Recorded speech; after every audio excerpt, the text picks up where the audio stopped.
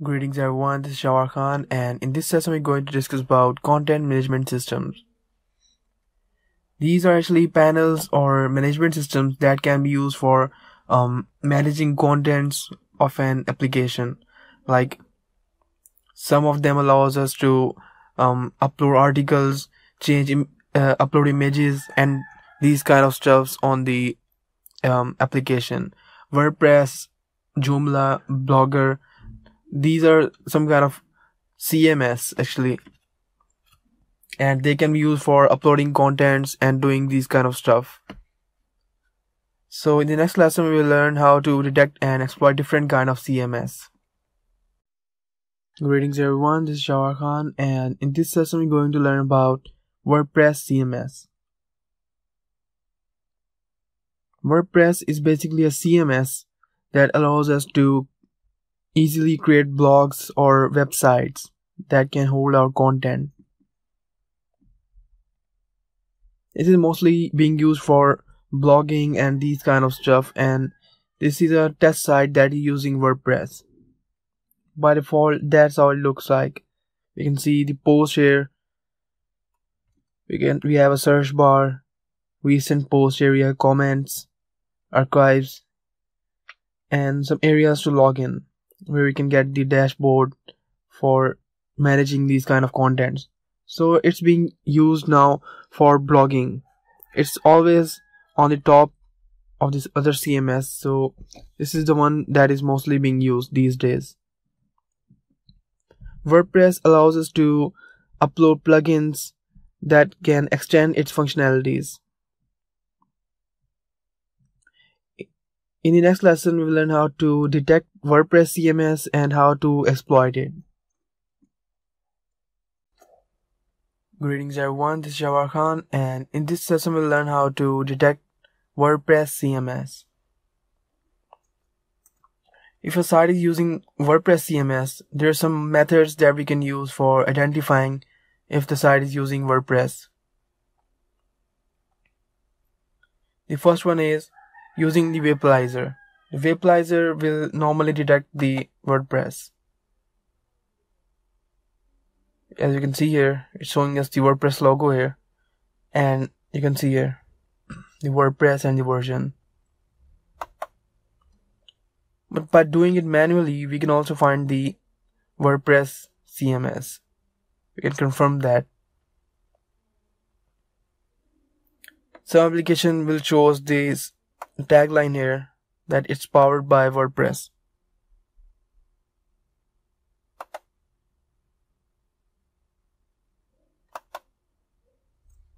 Another method is that we have to access the login panel. Like if we access the wp-admin/ and if it redirects to something else, it is possible that it's using WordPress.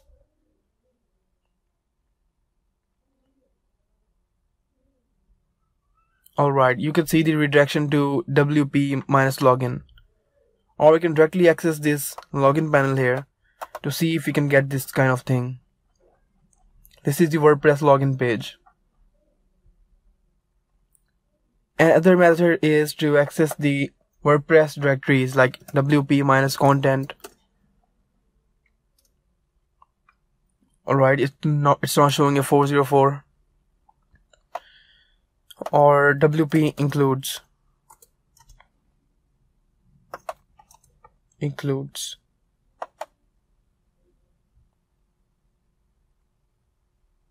Alright, it's also available. Now we can see that we got the directories. That means it's using WordPress. And we also got the login panel. We can also check the source code to see if we can see the word WordPress in the generator tag. Here's a generator tag here, and it's saying content WordPress. This tells us it's using WordPress. Or sometimes this is also removed, login panel is changed, but sometimes we can still identify WordPress CMS, and that's why the links being used here. This is the admin ajax file. You can see here it's loading some files from there. We can see this theme being included. So by reading these URLs, we can identify if it's using WordPress or not. Even this format is used by WordPress, the date and the post name at the end.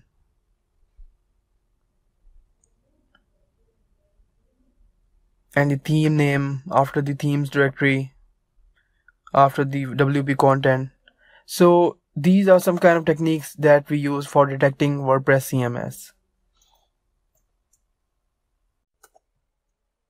Hello everyone, this is Shawar Khan, and in this lesson we'll learn how to identify WordPress version. Different versions of WordPress are vulnerable to some vulnerabilities. Like many researchers have released vulnerabilities in different versions and they're publicly disclosed. So it's important to detect WordPress version, because if we got the version, we can find what vulnerability was found in that specific version. There are some 0 days or these kind of stuff. So it's important to detect WordPress version. We can also use Webalizer to identify WordPress version. You can see it's running WordPress 4.7.6.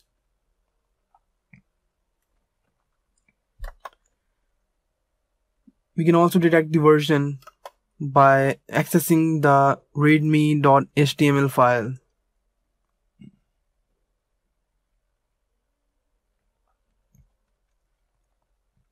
It's showing us it's using WordPress 4.7. And accurate method is to check the generator in the source code. That's something that gives us an accurate version.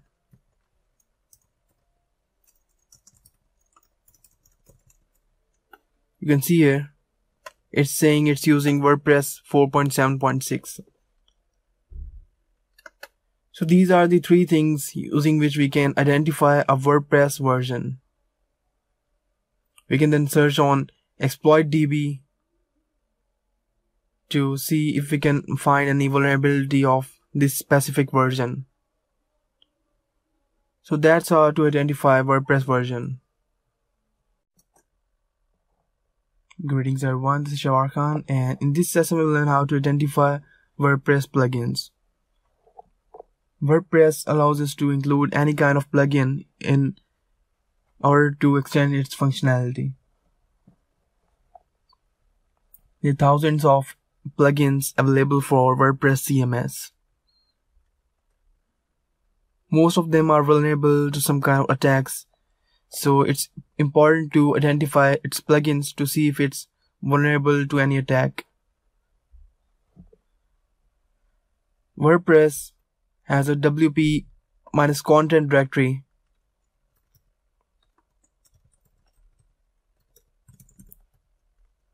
where it stores its plugins and themes.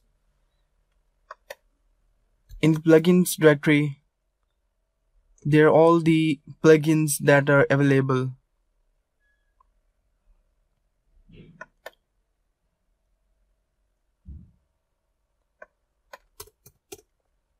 We can check the source code to see if we can find any plugin that is being used. So we have to check the source code and have to see any URL that includes the path after the plugins directory.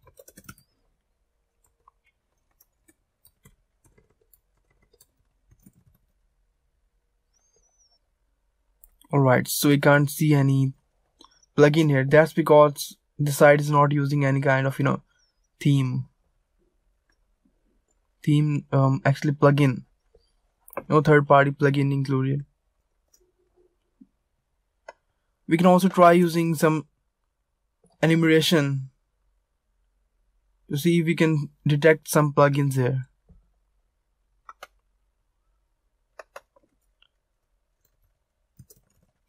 This will be our enumeration point.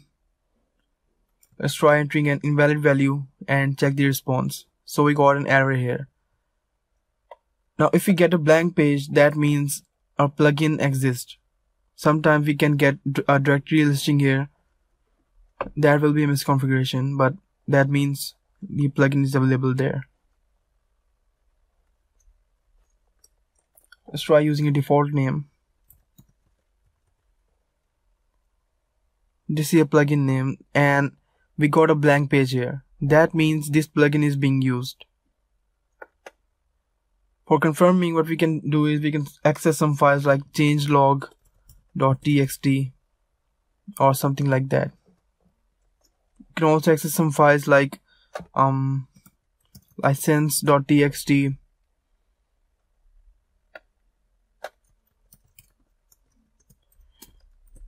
These are the files that are available in each of the plugin. Alright, so we got the license here. Let's try using, let's try reading readme.txt. Alright, so we got the plugin name here, got the contributors and the version here. That means it's using 3.3 version. So by accessing the readme file, we can identify the version being used. You can see here, that's the latest version being used here. Now if we try to include any other plugin like something like test error, let's try another name. Alright, we got a directory listing here. And it's using the version 2.03.07. So we have identified two plugins here. What we can do is we can include a whole list of plugins and we can put them here one by one and check the response. We can even code a script for doing that. So that's how we identify plugins in a WordPress CMS. Greetings everyone, this is Shawar Khan, and in this session we'll learn how to identify WordPress themes. Similar to WordPress plugins, WordPress can allow us to include different kind of themes, and they can be also vulnerable to some attacks. So in this lesson we will learn how to identify those. Basically, themes are included in the WP content directory and in the themes subdirectory here. You can see here there is a theme directory in this WP content, and the verb used after the themes directory is the theme name.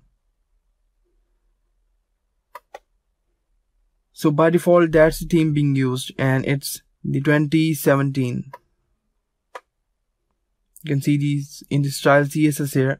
The style.css file contains information about the theme that is being used.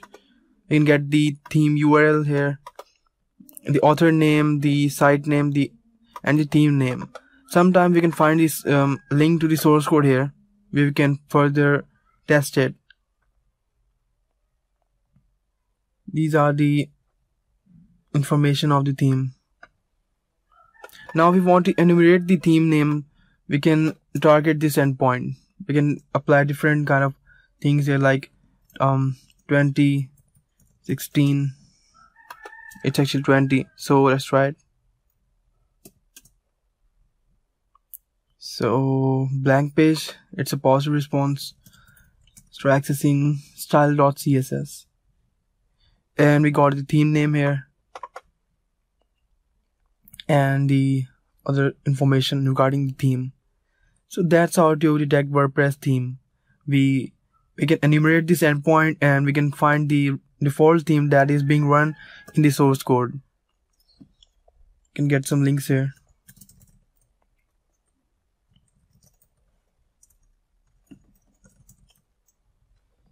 You can see them here. That's the theme being used. Hello everyone, this is Shawar Khan, and in this lesson we'll learn how to identify WordPress users. WordPress has a login panel where users can log in using their credentials. And if we know their usernames, we can perform a brute force attack against their account to find their passwords. So we got a test application here. And in WordPress, there are some links that redirects us to different posts by different authors that are associated to a specific ID. Like if we enter a get parameter author and value 1, this will return the user with ID 1. Now it's showing us all the posts by the user admin. So admin, you can see here in the title bar, admin is the username with ID 1. And if we check its source, we can find the exact value in the author link here.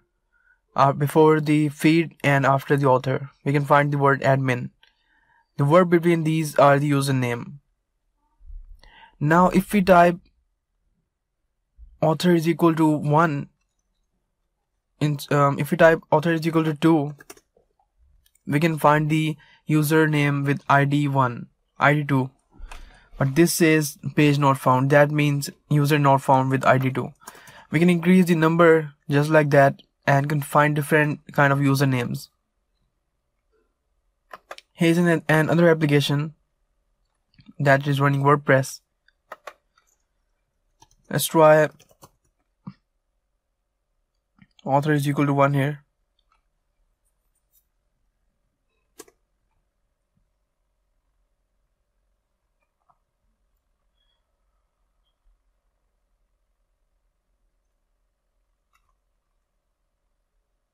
And you can see that this won't return anything. That means basically the site has deleted or restricted the admin user.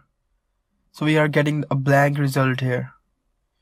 Now if we type 2 instead of 1, we can get the user with ID 2.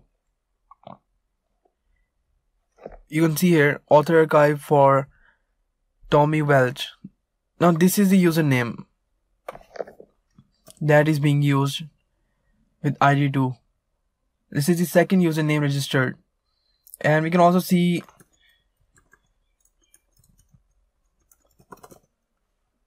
the username here. That's the exact username. Tommy Welch is the username. Let's try the username with ID 3.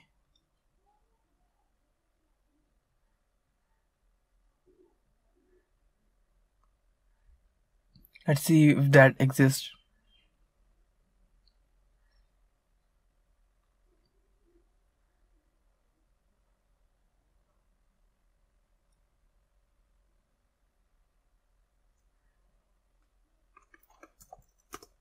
Alright, so the next user is MHS admin. We can sometimes get redirected to this URL, author and something after that. Then we got the username here. Now another interesting trick is we can simply use the Google Docs to do the task. What this will do is this will show us all the author URLs. Now if we type something like site or in URL, we can get the usernames. You can see that we found 2 more. Sayed_123, cyber servers. These are the usernames. This for this side and for this side. So that's a trick to do these kind of stuff. So that's how we identify WordPress usernames.